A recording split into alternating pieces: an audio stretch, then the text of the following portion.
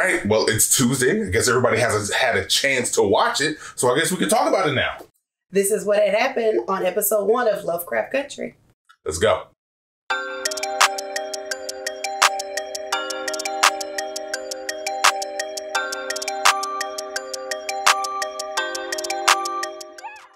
What's really good, guys? It's your boy, Spotted Menace, aka D-Man.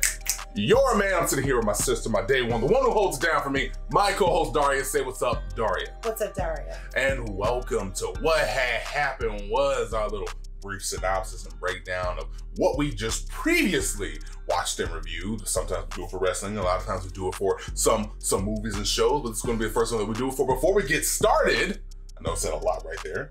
Y'all know the drill. If you guys like to see this channel continue to grow and thrive, please make sure to subscribe to us. Hit the bell icon. Help us get to 1,000 people. Also, make sure to like any of the content that you do enjoy and comment down below because we do like to hear from you, our Kaiju faithful. Now, let's get it going. Lovecraft Country just started this past Sunday. We have showrunner Misha Green giving us all that good content when it comes down to it, working with some stuff happening in the 1950s. We got ourselves some monsters, racial tension, drama, all that good stuff. But here's how we're going to be running this one right here. We're going to give you a brief episode breakdown first, and then we're going to give you our take on how everything went down right here. So let's go ahead and hit the breakdown. D, drop the title card right about now. So for episode 1 of Lovecraft Country, we learn about who Atticus Freeman is. He comes back, since it's the 1950s, presumably from the Korean War. Yeah, because I thought it was World War II. Same here at first, but I forgot it was the 50s. So it's most likely going to be the Korean War that he's coming back from. He used to be this nerdy, skinny kid with, they said, Coke bottle glasses. They do a really good job of introducing us to him and what his interests are, because like the very first scene that we have of him is him, you know, on the battlefield and dreaming of UFOs overhead and Jackie Robinson coming to save him. That was actually kind of cool, actually. It was very cool. It was a very great way to start the scene and let us know exactly who this guy is. He's coming back home because his father has gone missing. Come back home to 1950 Chicago to just try to find out where his dad is and also learn about his lineage, because that's the last thing that he spoke to his dad about where he came from, or at least where his mother came from. And that's going to be the basis behind the majority of this episode, most likely the majority of this whole series that we have right now. He also meets up with Letty, played by Journey Smollett. My girl, I love her. Yeah. Absolutely love her. Absolute doll. She is basically the black sheep of the family. We, again, did do some really great character introductions with these, so you know exactly who they are. There's still some mystery there, but with her, we know she's the black sheep of the family. The family don't really F with her like that, so they keep kicking her around, and you know, she decides to join him on the journey. Same with Uncle George, a freedom fighter who's been working on various green books to make sure that everybody is safe. Speaking of which, how is it that this show does a better job of explaining what the Green Book is and the importance of it than the movie with the exact name? Of the Green Book? Yeah. That's a very good question. I was asking myself the same question. Oh my God. Because in the movie, it was so drawn out. It was just like, it was the worst. It was the absolute worst. I hated it. And then you see this show and they get right to it, and it's like, here's the Green Book, here's what it does, here's why it's important, and move on. I think the movie could have did that too. Yeah, and it still would have been a good movie, but okay, whatever. Yeah. But we have Uncle George, who is working with the freedom fighters and, you know, the Green Book, and they're going from Chicago all the way to, what was it, New Hampshire, New England. Yeah, New England, somewhere in New England, somewhere in Massachusetts. Yeah, that's what it was, Massachusetts. Yeah, because that's where he learns that that's where his mother's lineage is from. So he's going out there on this long journey, and while they're there, they're searching for which places are, you know, safe for Black folk during this time. Because it's the early 50s. It's the early 50s, and we already have a couple of run-ins. Well, one with in a diner who he thought was going to be safe for Black folk, but apparently not so much. No. And they get chased out of town, and then another one where he gets to run into the cops with the whole group. Yeah. That's not fun. But that's when we first get a real dose of where things aren't exactly how they seem. That little car chase, like midway through the show, something supernatural ends up happening, and you know, again, got a lot of mystery going right there. Then we get to run in with the cops where we finally get some vampire-like monsters. Or we get introduced to some monsters. We don't know what the hell they are. We don't know what they are, but like it is so good. Yeah. Also, Journey like doing that little, T-1000 run. I'm like, yo, girl, get it. Ain't no tripping, ain't no stumbling. You're keeping it moving. Yeah. You're keeping it moving. Ain't you? None of that falling shit they did. Nope. Ain't no. I sprained my ankle. Yeah. Like no, she's sitting here. She about to beat Jackie Jordan Kersey. Yeah. Like damn. But we get monsters. We get people blowing up monsters and learning how to fight them. And it's just like boom, we're done. And that's basically the whole crux of the episode. It was incredibly fun. I was not expecting it to go there, but there you go. That's a real quick. I know. So great. My special self thought it was the whole season because I was like, you were hoping to binge watch it all in one go.